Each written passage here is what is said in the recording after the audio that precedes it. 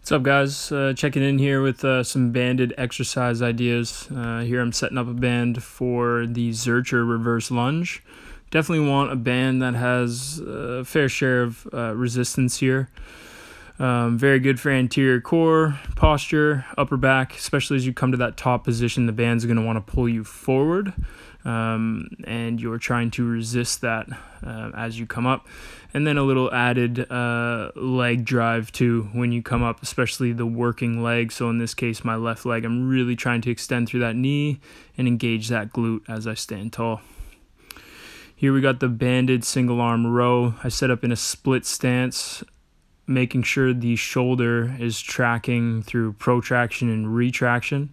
I realized after this I should have done this with a t-shirt so you could see what's happening with my shoulder blades, but you can kind of see how they go.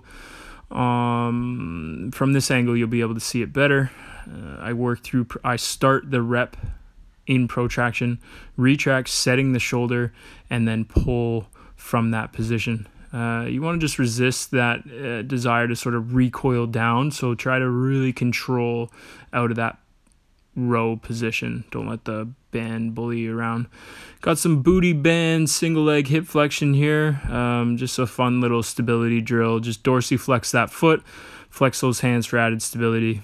Not a bad one to get going.